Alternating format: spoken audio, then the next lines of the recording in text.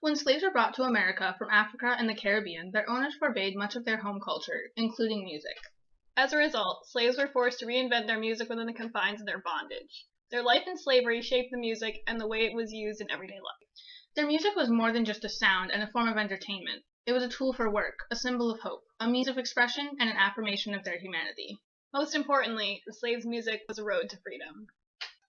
In Africa, the people practiced a form of storytelling through sounds and instruments. Griots, African storytellers, were found in African villages, and they brought to life stories of African heritage and preserved the traditions of their people. They sang and or played the kora, which is a string instrument.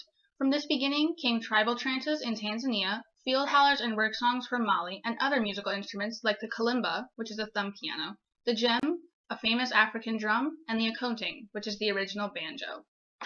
Before the 1400s, slavery existed in northern Europe and even in parts of Africa. African slaves had been traded throughout Europe and even down into the Caribbean and to Central America. In 1510, King Ferdinand of Spain authorized a shipment of African slaves to the New World, and from that point, thousands of slaves were sent each year.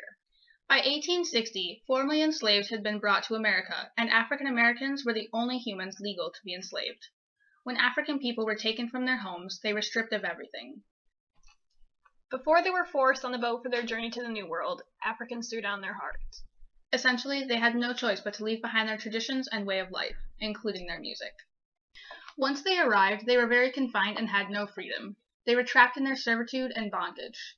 They needed a way to relieve the stress and pain, a way to express themselves, and keep their roots, traditions, and African heritage alive. They needed a way to find that freedom again and to reaffirm their humanity. In most cases, no forms of any musical instruments were available to them. They were able to use their voices for instruments and hand clapping and feet stomping for rhythms. From this, they sang their work songs when chopping wood or building railroads. They also voiced call-and responses or field hollers when working on the sugar plantains and in the cotton fields. In these slave songs, you can hear the despair in the tone of the music, and the words usually describe their work and the fear or harsh conditions they faced. When the sun go down, when the sun go down, I don't let's leave it, but Despite the direct meaning of the words or tonal quality, the purpose of these songs was to uplift and encourage each other when they were working. These songs helped keep them alive and going during their suffrage. On some plantations, slaves were able to recreate some of the instruments that originated in Africa, like the banjo, a string instrument, the mouth bow, another string instrument where the mouth was used as the resonator, the quills, similar to a pan flute, the washtub bass, and jugs. They created all of these instruments from materials that were found and they were allowed to use.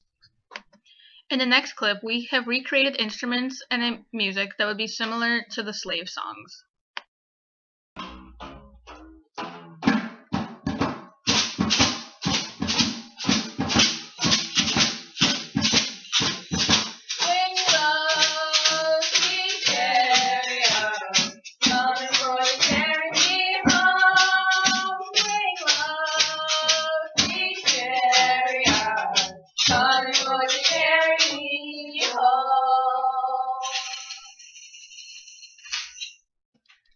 Because African slaves had come from Africa, the Caribbean, and other parts of the world, slave music in America was a diaspora.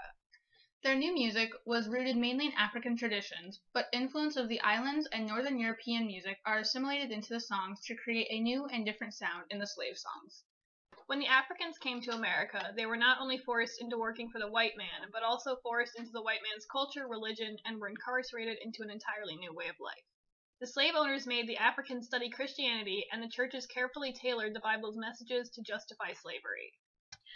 For example, Exodus 21:20 states, "When a man strikes his female or male slave with a rod so hard that the slave dies under his hand, he shall be punished. If, however, the slave survives a day or two, he is not to be punished, since the slave is his own property." Or, "Slaves, in reverent fear of God, submit yourselves to your masters, not only to those who are good and considerate, but also to those who are harsh." Peter 2:18. Other references in the Bible include, but are not limited to, Colossians 3:22, Luke 12:47, Ephesians 6:5, Timothy 6:1, and Leviticus 25:44. The African slaves took the Bible messages and turned them into spirituals. These songs were biblical words, but with different meanings in African music. The songs portrayed a vision of escape and hope for a better life or for redemption in the life beyond. The songs of deep spirit and sorrows portrayed a light of joy and a message that eventually deliverance from all that hinders and oppresses their soul will come and every man will be free. The first known large collection of spirituals published in the United States was from 1867, 2 years after the Civil War. The collection was 136 songs compiled by white abolitionists William Allen, Charles Ware, and Lucy Garrison, whose purpose was to preserve and document the cultural voice of Africans. The abolitionists gained access to the spirituals by listening to freed slaves in the North. They also were able to transcribe the songs of the slaves in areas that were recently conquered and inhabited by Northern troops there to teach newly freed slaves to adapt to life outside of bondage.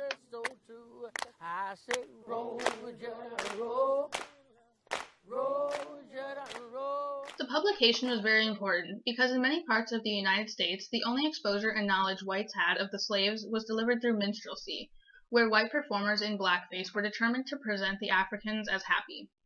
Through these performances, minstrelsy not only misconstrued slaves, but also dehumanized and degraded them. The mass publications of music from actual slave life provided the misinformed public of what the slaves were truly feeling.